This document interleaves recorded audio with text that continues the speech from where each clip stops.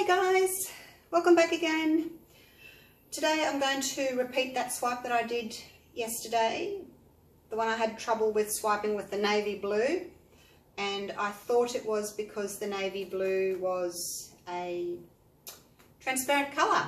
So to test my theory, I'm going to go again with the same colours and I'm going to use a black swipe. But before I get started, I'll show you a couple of my dry pours, a couple of the sandwich pours that I did. So this is the first one. It was just a smaller piece. So that's dry now.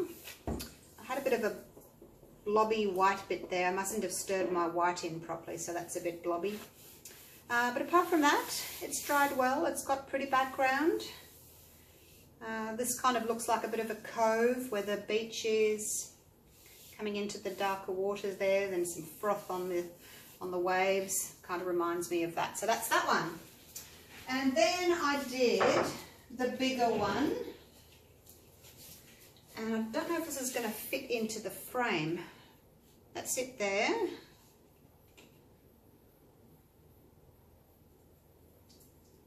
So it's pretty as well, nice, pretty background.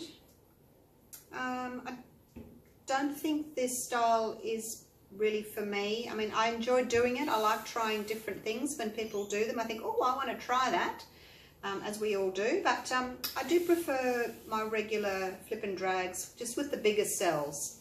I just don't think that this is as interesting. It's quite pale. I prefer the brighter colours and the bigger cells, but it sure was fun trying it. So there we go, that's that one. Sandwich pour.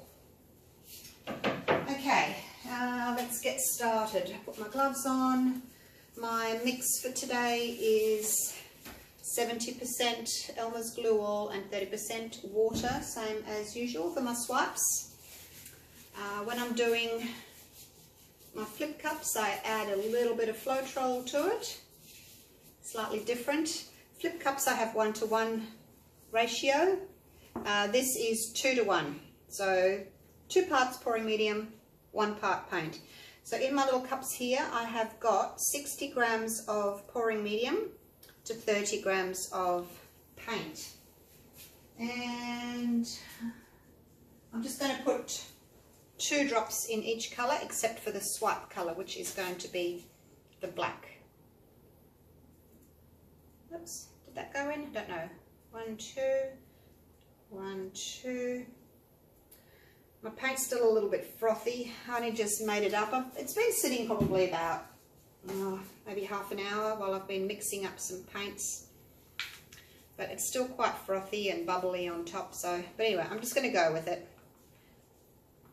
The problem with having it little, frothy and bubbly like that is when you swipe, those little bubbles come to the surface and you get those little tiny, tiny cells, similar to what you get with Floetrol. When you swipe with Floetrol, you get these little tiny little specks that come up, and then when you torch them, they turn into bigger cells. So, but that's okay. For the purpose of this pour, I just want to see whether or not it was that transparent deep space that gave me trouble. If you missed that pour, I'll show you the results.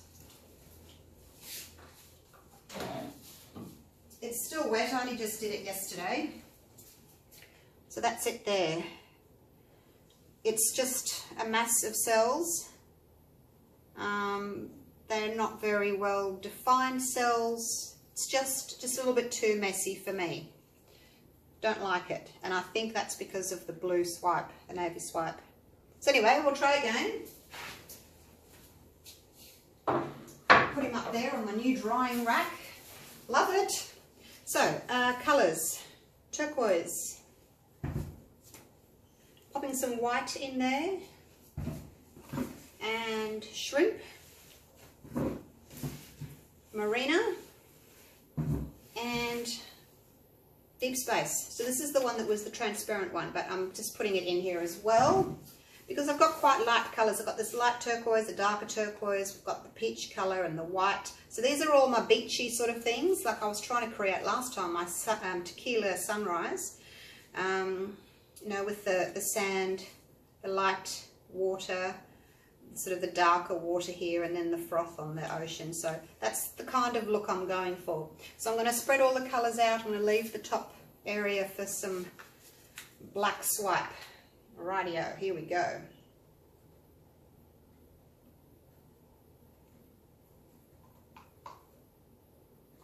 Just pour it out however you want to pour it out. I'm not going to use all that turquoise. It's a bit bright, a bit strong. So I will keep some of it for my next pour. It just tends to take over. I don't mind a little pop of it, but I don't want a lot of it. Okay, my peachy colours. And I'm sort of trying to have maybe a little bit thinner lines as well. See if that makes any difference. Rather than big blocks of one colour, few more lines but thinner lines. Let's see if we can get some lovely multicoloured cells up, because there's will be more colours dragging over each other, so hopefully we should get more multicolours. One of my little dogs, Connor. Yes, hello baby. He's just sitting down there. The sun's coming in through the window and he's lying on the floor in the sun. Is that nice, baby? Take it in turns. Different dogs come in with me on different days. Poodles are just like that, hey? If you've got poodles, you know what I'm talking about. They just want to be with you. They love human contact. Rightio. Let's do a little bit of the deep space. And this will help bring in a little bit of that darker colour too that I'm going to be wanting. I might use all of that, or just leave that for now. Now a little bit of this, not too much.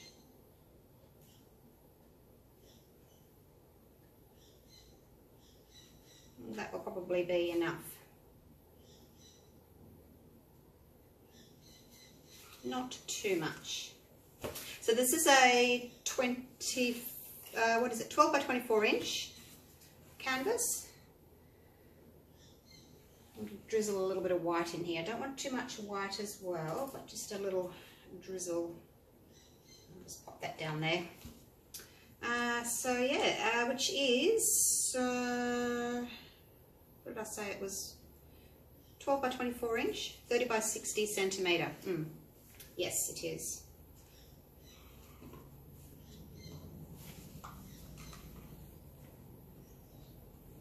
Okay, so that's all the paint on for now. Now I need to just tilt it to cover my sides. I'm trying to leave a little bit of space at the top there for my black.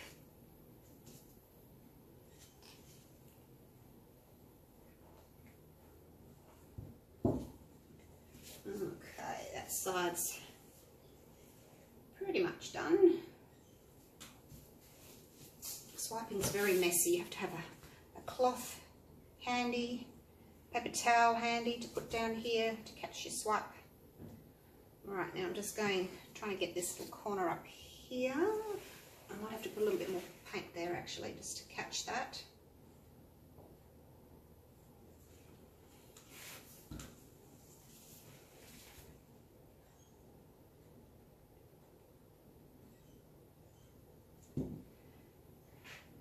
Up and over.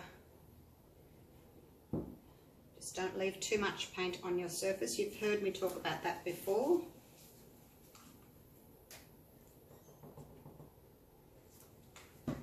If you leave too much on, where your plastic sheets sort of touch each other, you'll get a bit of a ridge where the paints are kind of puddling, I guess. So, and also your cell shape won't be good. So tilt. If your paint's running really fast, you've got way too much on there and maybe it's a bit thin. It's not travelling too fast. but I'm just going to get a little bit more off. And then come back. Getting some lacing happening here in the navy, that transparent colour. I think what I'll do is I'll just use my leftover white and I'll just cover my sides with that for now, so that everything's covered. Down here on the side.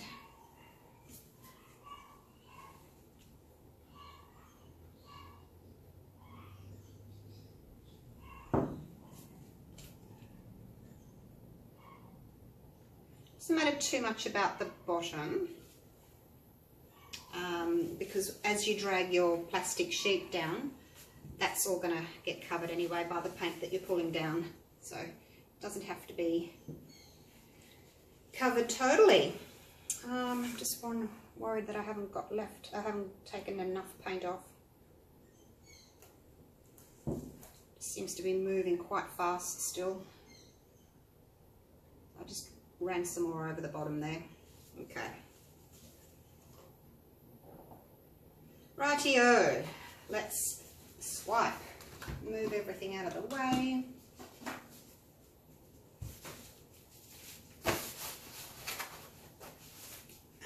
Now, oops, I've got a little bit of a blank spot just there. Let's fill that in. A little tiny bit of canvas showing. Just make sure everything's covered. All right, now the black. Gone the same consistency as the other paints. You can't really see it in there, but there's no mound. Let's pop some black on. And let it run over the edge. Cover the edge there. Cover the corner.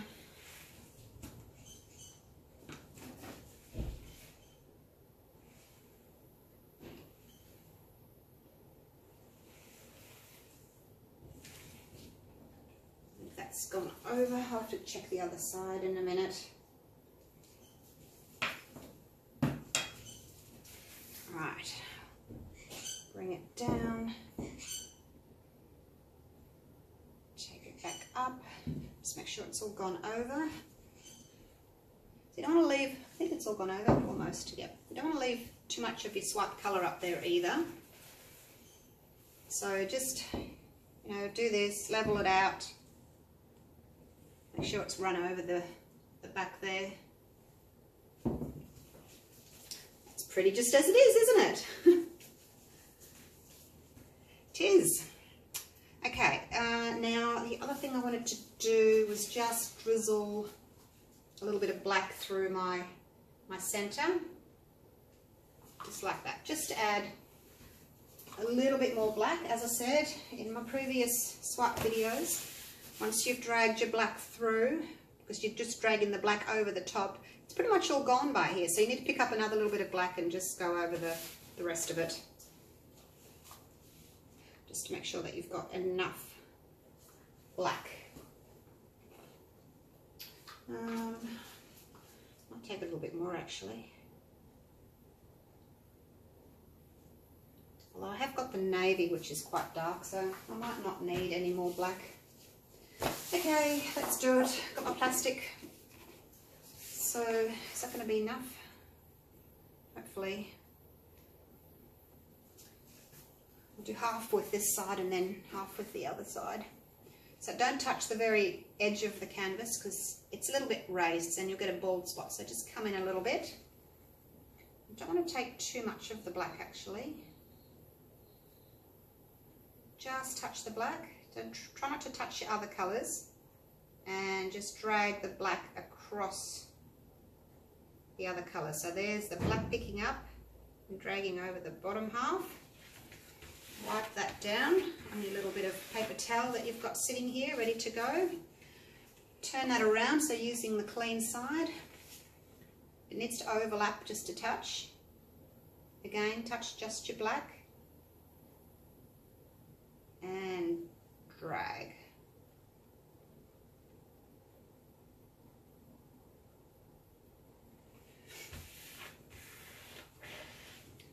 Now, if you've missed your edges like I have, because my plastic wasn't quite big enough, I just use a card.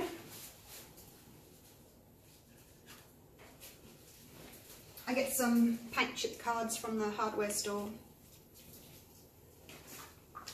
So just pop a little bit more black just there and just touch the edge and drag that through. I'm most likely going to cover my sides with black anyway. I do like the sides to be black. And do the other side as well. This one's not so bad. Oops, I'm going to stand here so I can just touch the very edge. But yeah, I will cover those sides in black, no doubt, later on. Okay, well that's looking better, isn't it? Can you see the difference between this one and the other one, or shouldn't we talk so early yet? Wait and see, hey? The other one, straight away, those cells were popping up and all misshapen, and they were awful, awful. Oh, well, I thought they were awful. Some people might like them, you know, messy cells. I guess I'm a very structured person. I like things done in a certain way. I like order and tidiness. And yeah, so I like them to be round and pretty. I don't really like wobbly cells that much. When I started pouring, my cells were more wobbly and I just thought they were wonderful, but I didn't really know any better. But now that I know that you can make round multicoloured cells, those are what I want. Just covering this up a little bit. This was where the edge of the plastic had kind of dug in a little bit. It's made a bit of a little, kind of like scratched it, I guess. There we go. That'll be all right. Rightio, let's torch. See what's going to happen. So slowly first, don't go overboard. Go around once.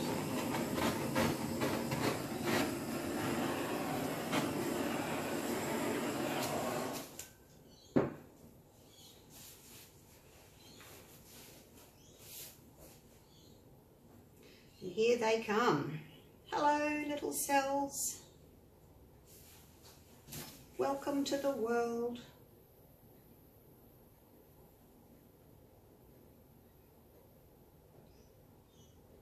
It's hard not to fiddle, isn't it? And usually when we fiddle, we make things worse. There we go. I'm going to leave that.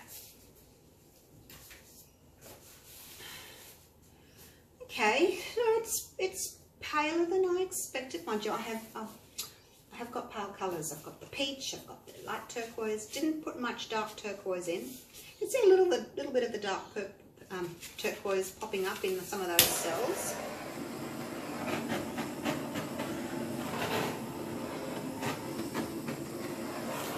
Alright, that's enough. I don't want to over torch. So here's some more coming up now. This has got plenty. I like a little bit of background there. I think I'll probably have to just do another little bit of a torching just there, because it's got a lot there, then it stops, and then it's got more there. So, but aren't the different sizes of cells pretty? Like these little tiny peachy coloured ones and little light blue ones through here, and then we've got the bigger ones happening. So I'm going to torch just here, just really lightly. If you over torch and you heat your cells, they'll melt. It's like melted ice cream, and then they'll run, and then you'll lose that nice round edge because they will just run and get kind of wobbly. So be careful not to overheat them. So just waiting now to see what else needs to come up. I could put a little bit more black here while I'm waiting. I've got a few little cells popped up just there. And I don't really want cells way up here. I'd like a nice black top to it. So it's dark at the top, and then it gets lighter and lighter and lighter with the background. That's what I'm talking about, the background here. That's what I personally like.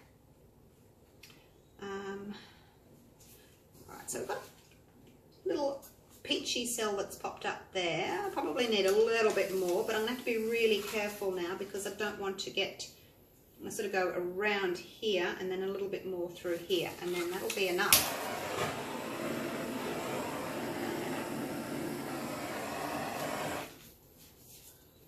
Alright, let's see how that looks. Got a few more coming up here. These cells will continue to grow. So you certainly don't want to be torching here or here anymore because they will grow. A little bit here just on this corner.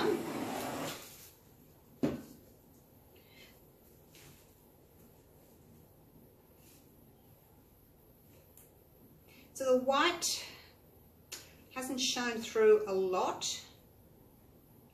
This is what I had with the other pour. The white seems to just sort of blur into the other colours and dull them down a little bit without actually popping up as an entire white ring. Got a little bit of white just showing down here and a bit in there, but everywhere else it's kind of just toned each colour down. So maybe white isn't such a good idea. And then you've got a black swipe over it, which kind of gives you a bit of a greyish look. So I might try this again without the white and just see if I can get the colours to pop a little bit more, because it's kind of going a little bit greyish for me, and that might be the white and the black.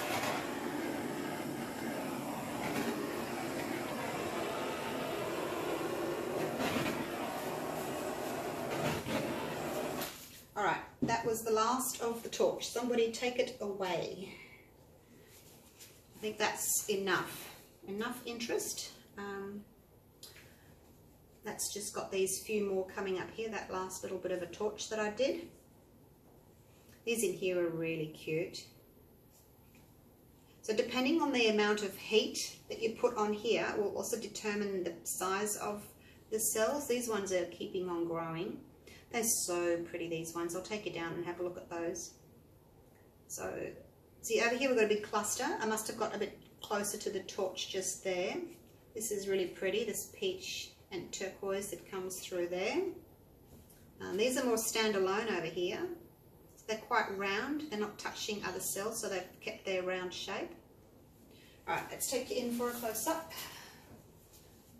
Actually, I'll just do my sides, because as soon as I've taken you in for a close-up, I will be popping it down on the ground and taking a photo of it. So I need my sides to be done too. There we go. Run that through. A little bit of black missing just there. Actually, there's another little bit just there, isn't there? There we go. So, as far as experiments go, you guys know the results, don't you? You can see the difference. So, same colours.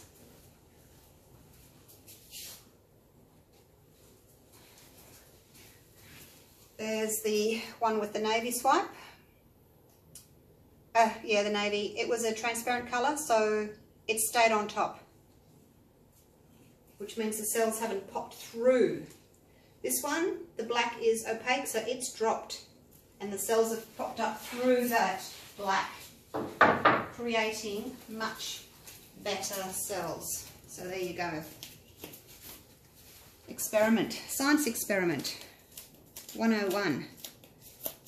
Don't swipe with a transparent colour. Alright, take you down.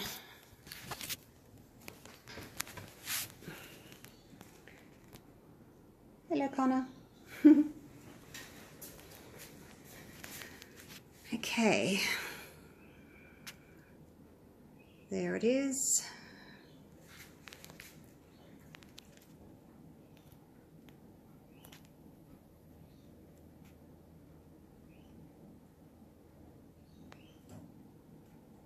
Very pretty cells. So when I started swiping, I used to just use Floetrol and paint, like 3 parts Floetrol, 1 part paint. But I didn't really get a very good cell shape. The glue really seems to help hold the cells.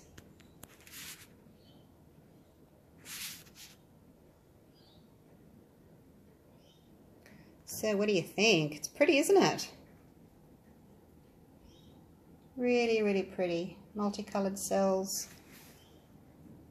There's that quite a big colony there of cells. And then these ones over here are more sort of standalone.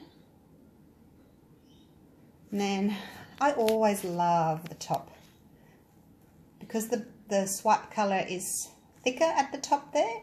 You get these tiny little bubbles that don't really grow because the swipe colour is quite thick, and they just don't have room to sort of pop up and spread out. So you get these little tiny bubbles, and I always like putting the lighter colour up the top because I know that those little ones are going to pop up against the black and they're really going to stand out. So that's why I have a lighter colour against my swipe. So there you go. Successful experiment. Probably scrap that other one because it's not something I want to keep. Okay, thanks for watching. I'll see you for the next one. Bye for now.